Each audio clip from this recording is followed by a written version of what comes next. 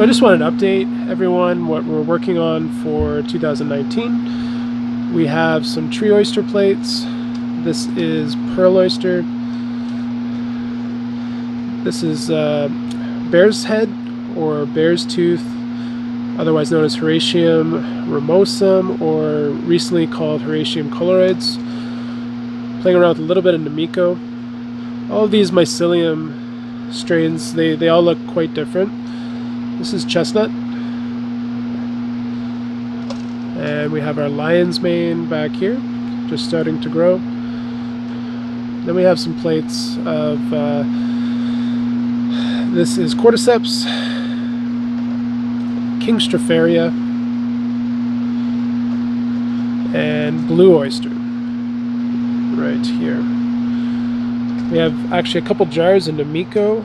We have two strains that I'm playing around with right now. This is a strain from Captain Stem. Eric gave this to me years ago, and I'm just starting to grow this right now. That's compared to a wild clone from Michigan I got from Ryan Paul Gates, and the wild strain is actually a lot slower. And then we have some king stropharia already in jars as well, and that's starting to grow. It's pretty slow, and I always have clients that want to do garden patches, so I always try to have some of this on hand here. We just expanded our king oyster. So we like to grow on sawdust spawn, and this was inoculated a few days ago, so it's just starting to run through the sawdust. One thing we're noticing is that with our lab we don't have too much airflow in here, and we have these wooden shelves. So because we have such a tight space, as this room fills up, can generate quite a bit of heat. And supplemented blocks or sawdust, the mycelium doesn't run that fast through these, so they don't give off as much heat as grain spawn would. So we're noticing that our grain spawn likes to overheat, especially when we pack, you know, a big section like this all at the same time. We don't have that much airflow in here, so we're going to need to get maybe like a circulation fan just at the base there if we want to start working with grain spawn. But in the meantime, a solution for us is to use sawdust spawn. It takes about 4 to 5 weeks to colonize, but our contamination rate is extremely low. And what we've contributed to that is the mycelium, it has difficulty colonizing the fine particles of the hardwood fuel pellets, so it just takes a lot longer to grow. And because of that, it doesn't give off as much heat, and the bags don't overheat, because spawn can be really sensitive, especially in grain spawn. So we're focusing on sawdust spawn right now with most of our species. And what we have on deck, we have more king oyster right here. We have our tree oyster up here as well, and these were just inoculated on the 7th. And then the next wave, we're going to be doing the lion's mane, Namiko, chestnut. We'll do some pearl oyster, probably some more tree oyster, and we have a few more king oyster back there. We might do that. And then we're going to start thinking about our summer strains. So I have one plate here. I'm going to show you today how to clean up a plate. This is our aspen oyster. This is actually a local strain that we collected, Throtis populinus, and I actually haven't had too much success with this strain, and that's like maybe 3 years ago I tried to grow this. So now that we're playing around with high yielding substrates, we're going to be focusing on the Masters mix, which is the 50% soy hull sawdust combo, and I want to revisit this strain. This is a beautiful pearl white oyster strain that didn't really cluster, so we were getting single mushrooms growing. And I'm curious, now that I have a little bit more knowledge in cultivation, if we use a higher yielding substrate, can we get this mushroom to cluster? Because it does cluster in nature, and I'll flash a photo up just to show you guys what this looks like. This is a really beautiful wild edible that I really want to grow this year. That's called the aspen oyster. So I'll show you guys how to clean this up. And I'm also going to be doing some orders, so we're pulling some test tubes out. And today is all about culture work, so stay tuned guys. I'm going to teach you guys what we do in the lab and how to save a plate like this If you get the dreaded trichoderma, not a big deal. Or this is probably actually penicillin mold. But either way, if you get mold on your plates, it's not a big deal. Okay, so I have all these orders. I'm going to be doing these cultures today. I like to write them down on the glass just to keep everything organized. So I'm going to go ahead and do that right now.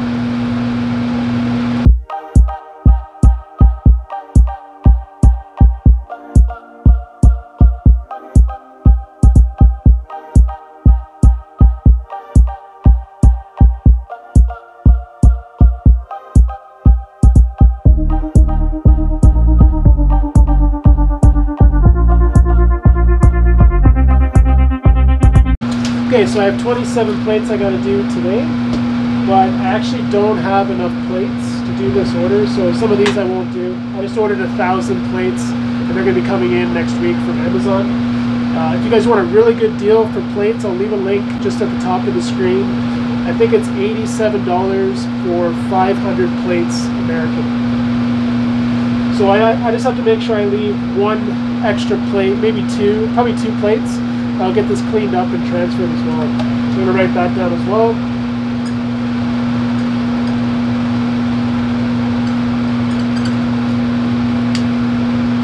So basically, I'm just going to get all the test tubes out of the fridge and get these out. And then just kind of pull from the test tubes into these plates and start crossing stuff off.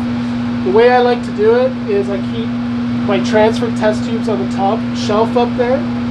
That way, if there's any kind of contamination, I can go back to that test tube and I know there might be something in it, and I can take it out of my culture library, or at least try to isolate some good mycelium out of that test tube and just be aware that there might be something wrong with it. And then we'll get a collection of test tubes that I've transferred up there, and then every maybe 3 weeks or so, they go back into cold storage and I pull them out as needed. Because we're not a normal mushroom farm, I'm usually dealing with about 75 different strains at any given time. So it really gives me an opportunity to go through all my strains in my library and see how things are going and make sure that everything is doing well. And if I need to make more backups, it's as simple as just transferring onto a plate and then transferring active mycelium back into usually 3 test tubes is what I do. So I usually do 3 test tubes for backup storage.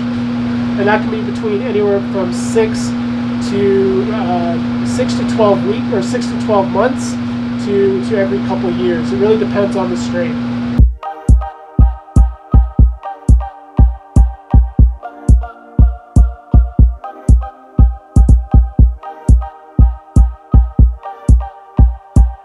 Okay, so now that I have all the test tubes that I need to complete this order, I'm going to start transferring a little bit of tissue into these plates. I really like this electric sterilizer that I use for my scalpel. All you have to do is hold your scalpel once this is red hot inside for about 5 seconds, and then it's completely sterile. I'm going to cool the knife in the plate and then go into the test tube and transfer. But I'm going to make sure that I wipe all my surfaces down with alcohol. I like to buy 99% isopropyl alcohol that I dilute 50-50 with distilled water, and then I use a spray bottle that it works great in the lab. It's probably the best thing you can do. So I'm going to spray down this table, start working on these cultures, and you guys can just see how I do that. Then we're going to speed it up and we'll get to how to isolate this without contaminating at the end of this video.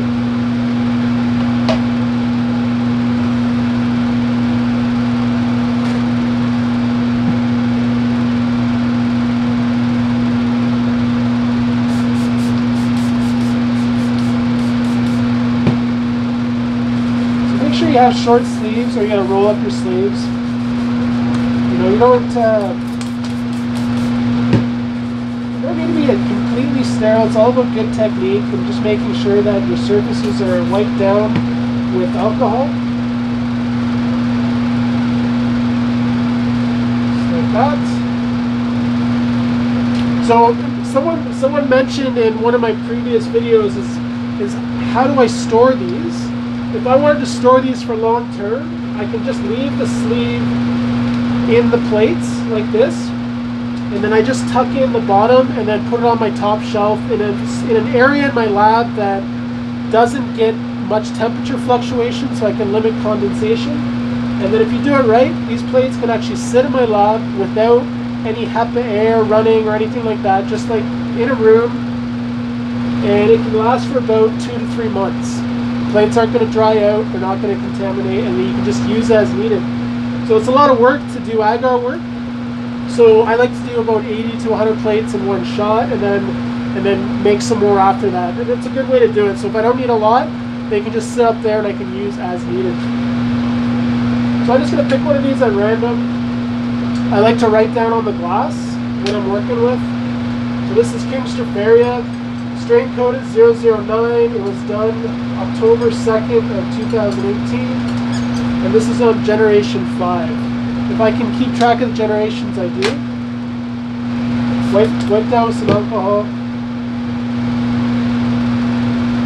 Take this parafilm wax. This is a breathable tape.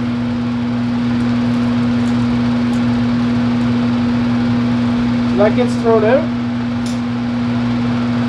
And then, you know, I have a backup roll when I need it. And we'll just get to work. I'll show you how to do this.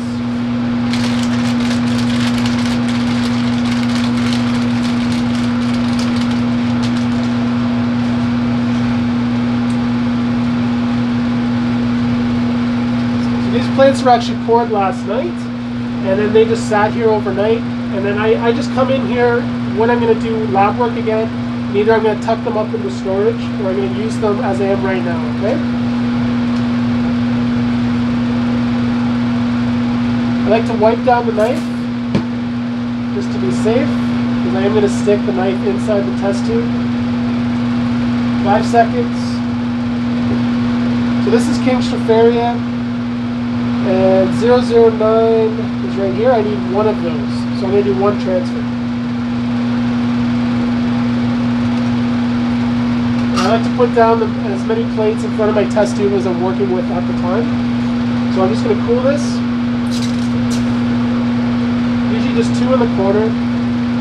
I like to use the dull side of the knife.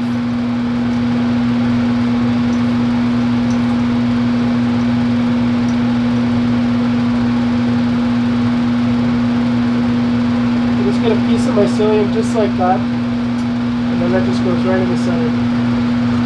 And that's it. I usually like to have an extra piece of paper towel here that I can wipe all the bits of mycelium and agar that stick to my knife.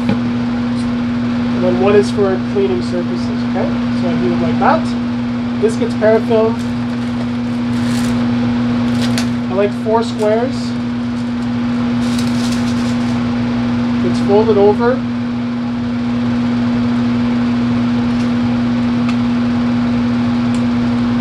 And you just kind of stretch and pull as you go. And you want to go around twice, because over time this parafilm will dry out and crack.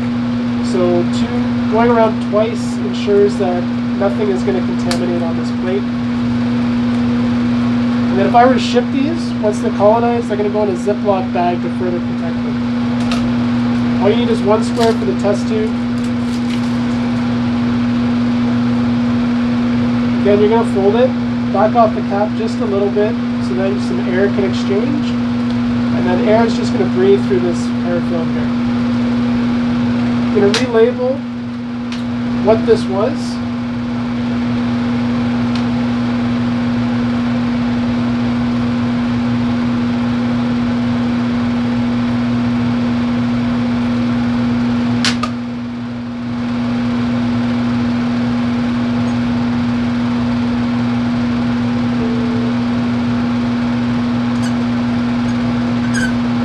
Today's date is the 13th. This actually becomes G6 because it goes up 1 generation.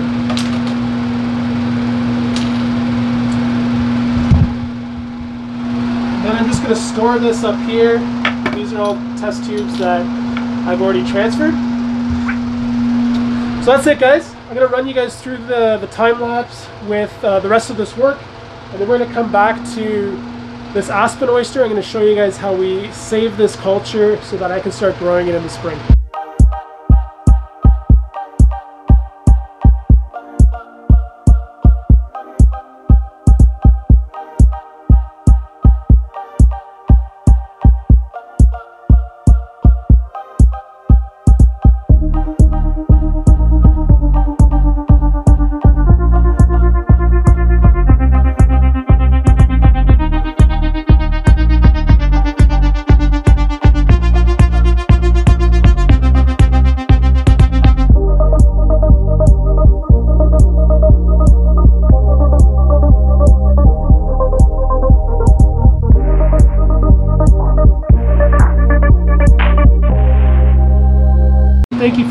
the end of this video. This happens from time to time. You get a little bit of contamination as your cultures get older. This was probably, I wouldn't say my fault. I would say there's probably something in the dish. I did a good transfer, but something started growing just to the left. So this is most likely a penicillin type mold. All we're going to do is we're going to take a little bit of the Brotus populinus culture just on the opposite side. We're going to try to open it so that the mycelium is closest to the fresh air, and I'm going to be careful on how I open the plate. Whenever you're dealing with some contamination, you want to do that last. You want to go cleanest to dirtiest. So this is the last thing I'm going to do for today. And like I said, I didn't have enough plates to really do everything I wanted to, so I'm just going to do one transfer from this into that plate there and just try to save the culture. And then I'll be growing this sometime in the spring, probably around May time. I should have something to post on the YouTube channel. Anyways, I'm going to show you guys how to do this. Really easy.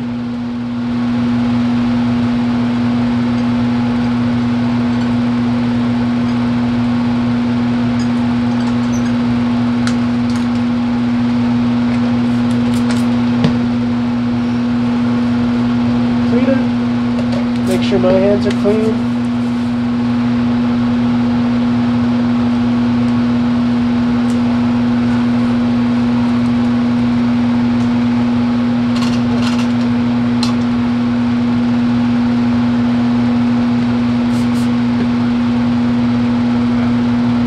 So yeah, none of this stuff is really that difficult once you understand how everything works.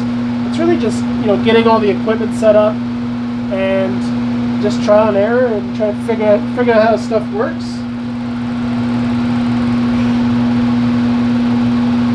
But you can definitely save a culture when there's any kind of contaminant. And I've had plates a lot worse than this, and I've still saved it. The same thing, 5 seconds, we're going to sterilize the knife. There we go. And I'm just going to be really careful and try to get a culture here.